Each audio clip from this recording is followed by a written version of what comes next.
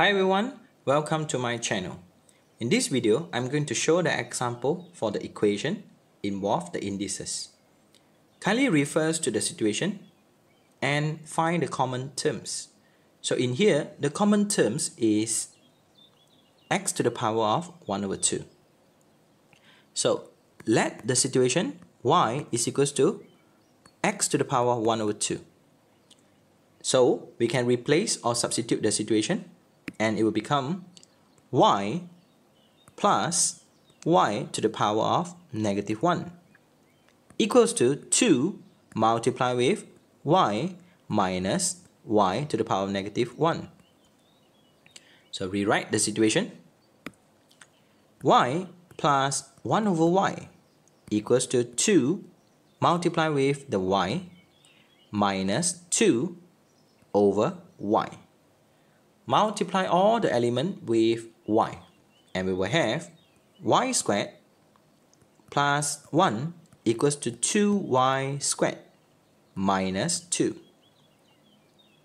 Rearrange the situation and we will have 2y squared minus y squared minus with the 2 minus with the 1 equals to 0. Y squared minus 3 equals to 0. Factor the situation, y minus square root of 3 multiply with y plus square root of 3 equals to 0.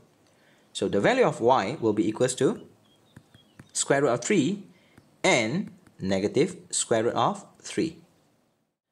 So previously we already let the situation y equals to x to the power 1 over 2. So in here, x to the power 1 over 2 is equals to square root of 3. Kindly compare the situation.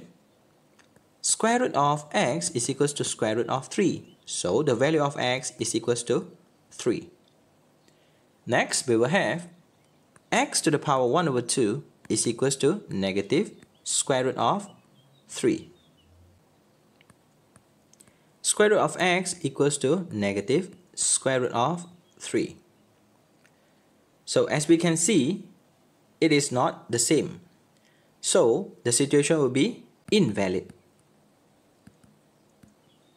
So kindly refers to the question, since they mention the square root of x and the value of x must be greater than 0.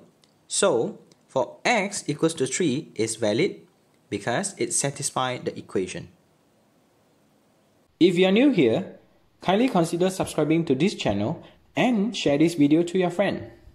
Thank you so much for watching this video. Bye.